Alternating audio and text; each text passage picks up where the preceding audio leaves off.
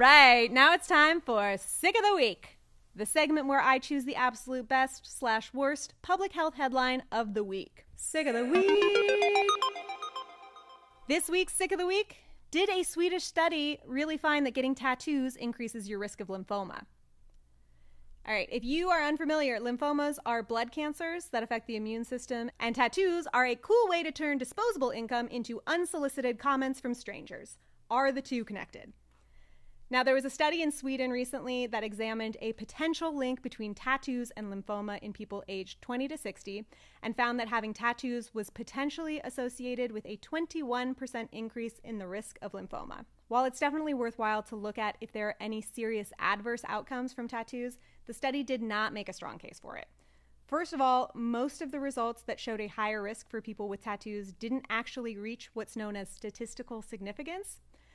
Statistical significance is calculated to tell us if the outcomes that we are measuring are due to chance or not. And with most of the analysis in the study, they were not able to confidently say the differences between people who did and did not have tattoos weren't simply a coincidence. The study itself found no association between the number or size of tattoos and the risk of lymphoma, and if there was something about getting a tattoo that put you at risk, you would think that the more tattoos you have, the greater that risk would be. And lastly, tattoos have become increasingly popular over the last several decades across the world and specifically in America.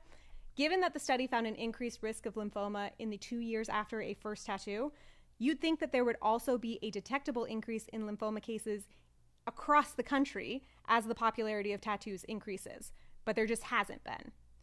So we need a lot more research to know if your tattoos make you physically ill. I can tell just by looking at you, your tattoos do make you look super sick. That's why they're this week's Sick of the Week.